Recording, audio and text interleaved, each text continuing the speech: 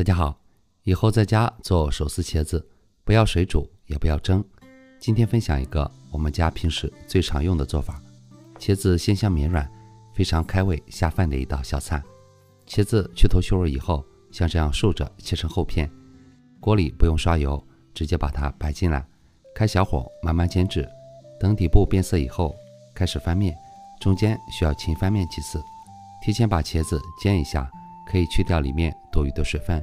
这样在调拌的时候会更好入味，而且经过煎制以后的茄子吃起来也更香。一直煎到像这种状态就可以了，先一个个夹出来备用。等它不烫熟以后，像这样下手撕成条，然后盛到一个盆中备用。准备一个洗净去籽的红椒切成丝，切好之后跟茄子盛到一块儿，多来几瓣大蒜拍扁以后切成蒜末，然后也盛到盆中，加入一勺熟芝麻备用。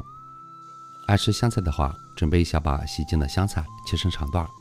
热锅加入一大勺食用油，油热以后下入一小把花椒粒，提前切好的葱段和姜片，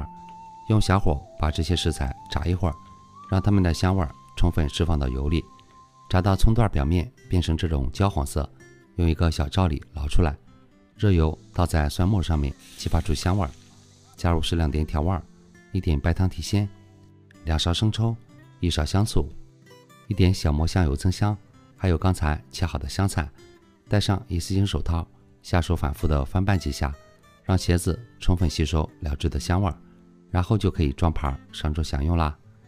这样做的手撕茄子，茄子不出汁，营养不流失，入口鲜香绵软，而且不会散也不会碎，比炖出来的茄子还要香，是我家平时上桌率特别高的一道小凉菜。